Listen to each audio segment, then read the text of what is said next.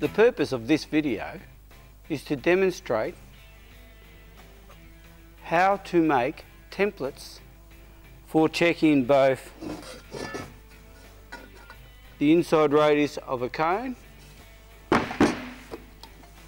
and the inside radius of a cylinder. Here's my layout. I've got some instructions on there, preset, roll up. I've got my radiuses, my inside radiuses. So now I have to set my compass on 97 for the small diameter and 147 for the large diameter. I mark those arcs onto these gal plates, cut them out, and they will be my templates.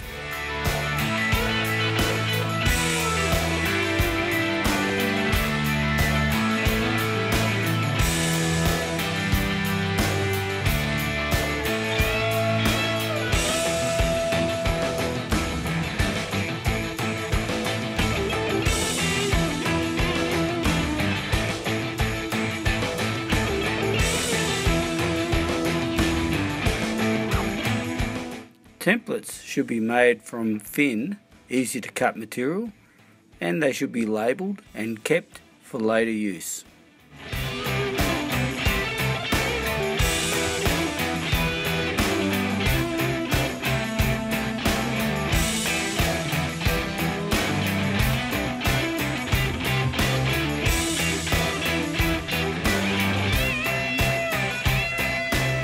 So here are my completed templates.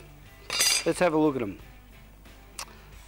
I like the templates to be less than 90 degrees. I think 90-degree templates tend to cover a little bit too much real estate. However, I think about 60 degrees is good. Now our templates need to be smooth. They need to be filed back to the line and dressed up so they're nice and smooth. If this arc is not smooth, and if it's not a true, in this case, radius 97, the template's going to be useless.